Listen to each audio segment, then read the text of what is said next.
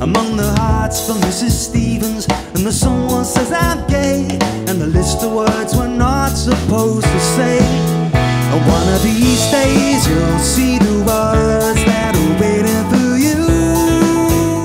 I'm always struggling to categorize my music. People would always like it to be more easily categorizable than it is, or to understand its unique selling point, and I think there is no unique selling point. When I write, this is what comes out. Just listen to the songs, you know. What you're here to do.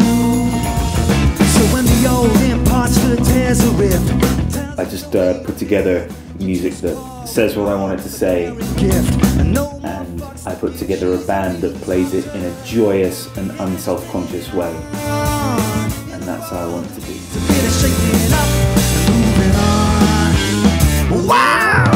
And I think people from whatever walk of life, then they come to the gig, whether they like it or not, which I wouldn't expect everyone to like it, but I think they certainly get it. I think they certainly get that that's what I'm trying to do.